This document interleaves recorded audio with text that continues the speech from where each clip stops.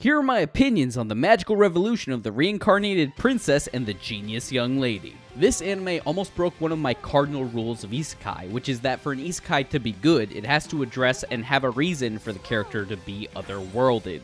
Yet in Magical Revolution, beside the first and last episode, the fact that our protagonist was isekai'd is never mentioned.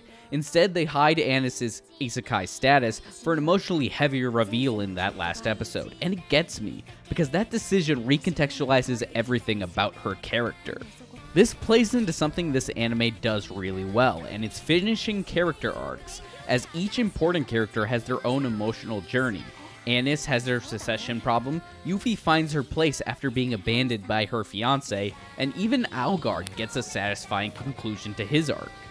Yet the thing that pays off exceptionally well is the fact that this is a Yuri anime, because up to episode 11 you could just say that Anis and Yuffie are friends. You know, girls who are friends. They're girlfriends. Overall, I was very impressed with the tact and writing that makes me forget the integral genre of the story, but makes it impactful in the very end.